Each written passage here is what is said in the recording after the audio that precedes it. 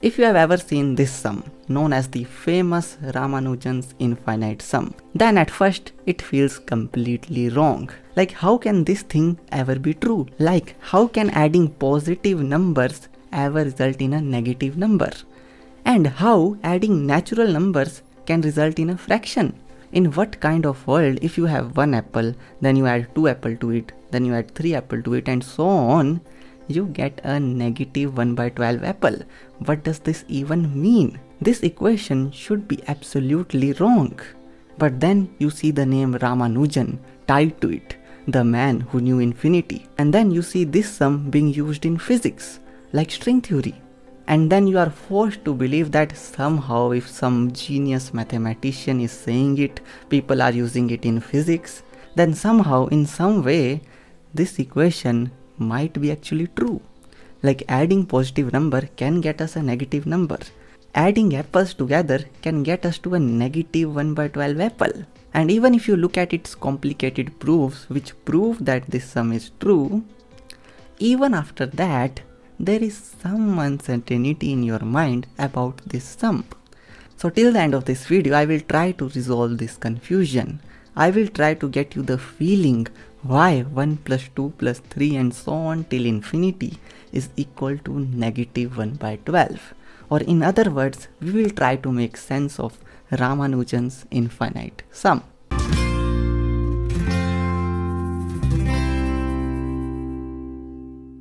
Hello geniuses. So in this video, my goal is not to just like prove this sum and say, see, it holds, this sum is true.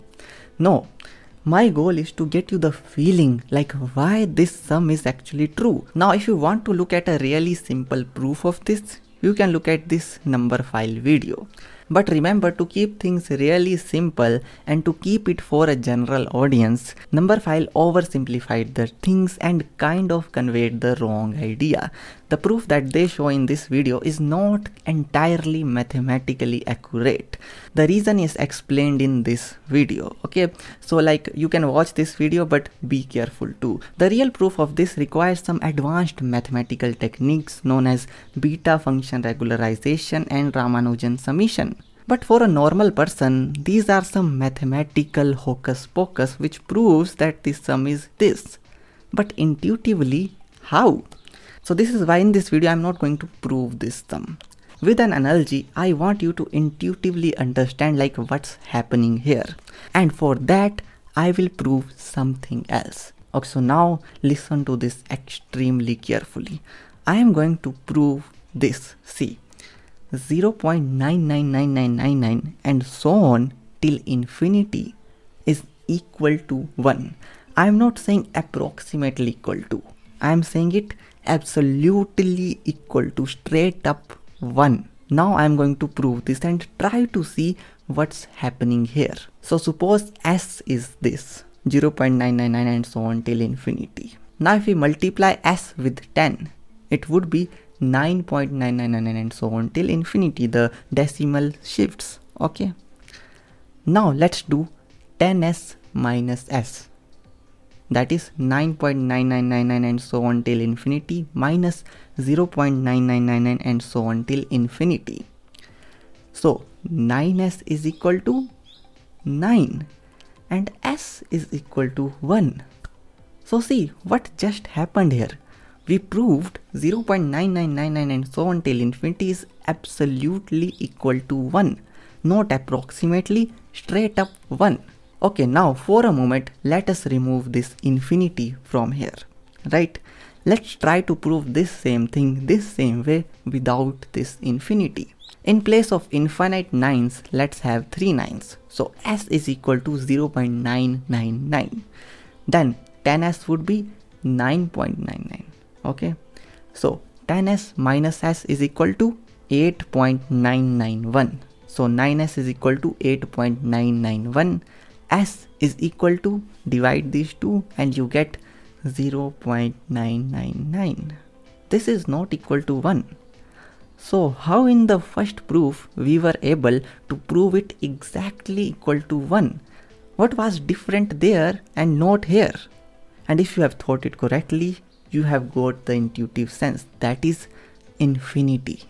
In the above proof, there was the freedom of infinity.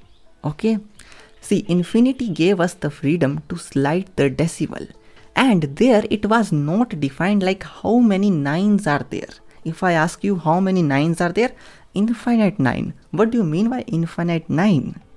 How many? Infinite, not defined. See, infinity is not a number.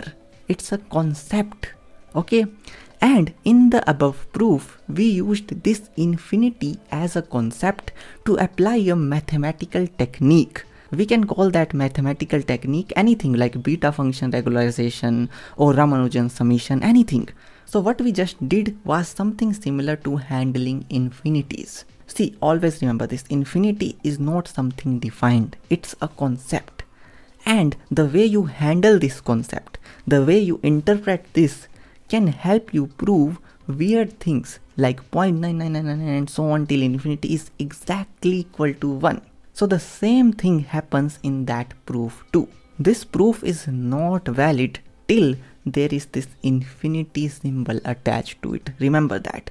Even if this sum goes to billion, trillions, even the biggest number you can ever think of, Google, anything, this sum will not result to -1/12 till you add this infinity. As soon as you add this infinity in here, this gives you the mathematical freedom to handle infinity as a concept.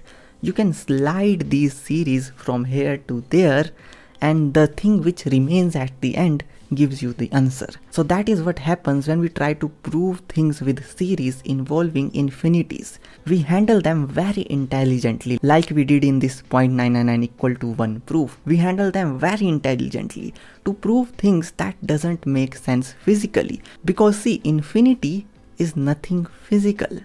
There is no thing in reality as infinite. You can never have infinite apples.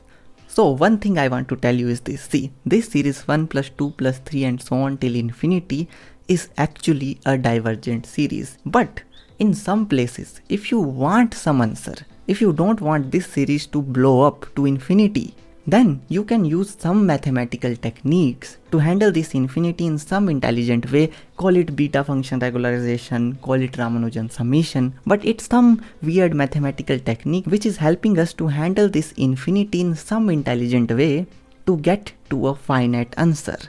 And if we do this one specific way, you get this -1/12. This specific sum is really popular is because this is being used in string theory. So this sum seems to make some sense in some higher dimensions. But in reality, in physical world, this series diverges. But if you want some answer, you can have this -1/12 if you handle the infinity well. So what we have learned is this. See, infinity is not a number, not a physical thing. It's a concept, and the way you handle these concepts can get you to very weird results which can make sense somewhere in some higher dimension but won't make sense in our world where this infinity doesn't physically exist. So I hope this video made sense to you. If it doesn't make any sense, write down in the comments. I will try to resolve your query.